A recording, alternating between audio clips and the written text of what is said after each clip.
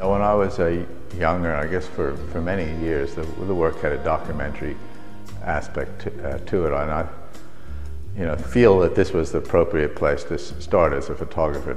I think that's where most people started and ended in photography for many, many years, and that was traditionally the role of a photographer, especially in the 60s and 50s. That they tried to document the world in terms of what was out there rather than what was inside in many ways. I guess beginning in the early 80s, when I started to work in the small towns of South Africa, I noticed some of my pictures somehow or another got across a certain stream, a certain river.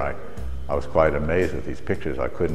They were different from anything I took before, so they were like sign bearers, if you might want to call that, something that was telling me I could get somewhere else, and it was leaving me with a strong sense of significance. Those pictures, I said something to myself, these speak more of the essence of me rather than something out there.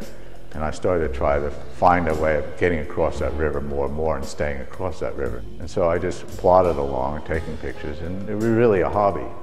And it was a hobby up until my third book, Plateland Images from Rural South Africa, and that was done between 86 and 94. And when I published this book, it was like a bombshell, I think. I really wasn't prepared for this, didn't expect it.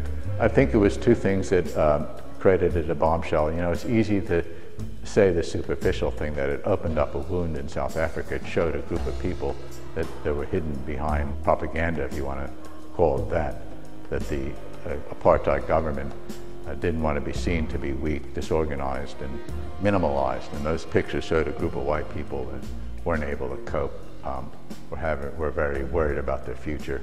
On the other hand, if that was the only concept behind these pictures, they would have never had impact.